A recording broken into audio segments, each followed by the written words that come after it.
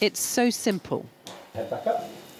A quick swab in the nose, place the stick into a small box, put it into a high-tech DNA testing machine, and within an hour and a half, you'll know whether a patient has coronavirus or not. They're the new tests being piloted that are about to make new waves. Previously, we were having to wait 24 hours or longer to get our swab results back, and this meant that we were needing to use lots of side rooms to isolate patients, and this means that we can actually cohort the right patients in the right places. The government's rolling out two new tests, the Lamport swab and the DNA test that can detect coronavirus in just 90 minutes.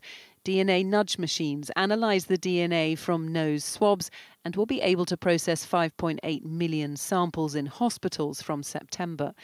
Nearly 500,000 Lamport tests will be delivered to care homes and laboratories next week, where swabs can be checked on the spot. Both also test for flu, and the use of portable machines means they could eventually be used in the community. We're on track to deliver 500,000 tests a day by the end of October, but new technologies like these two will help us to accelerate that. And what that means in real life is that more people are going to be able to get tested more quickly so we can find out where the virus is and tackle it and keep those rates of infection down.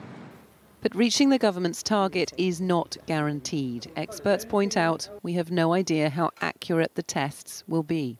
For both of these tests, these are the first times these companies have produced technologies for COVID like this. So it'll be good to see more evidence before we spend large amounts of UK taxpayers' money. And many in the care sector feel they've been here before. Only this weekend, the government had to delay a pledge to regularly test all residents and staff in care homes. Getting test results quickly at places like this in care homes is absolutely crucial so that residents can be pretty much isolated straight away. But given the huge challenges the government has faced at just getting simple test kits to care homes, I would say there is some cynicism about this new system that is due to arrive next week. I'm a little bit unsure how they can get all the kits round to all the nursing homes, because we're a very large number of care homes around the country, and it will be quite interesting to see if they can manage that when they can't currently even manage the existing testing kits out to everybody. Increasing testing is at the moment one of the only ways to slow the spread of Covid-19.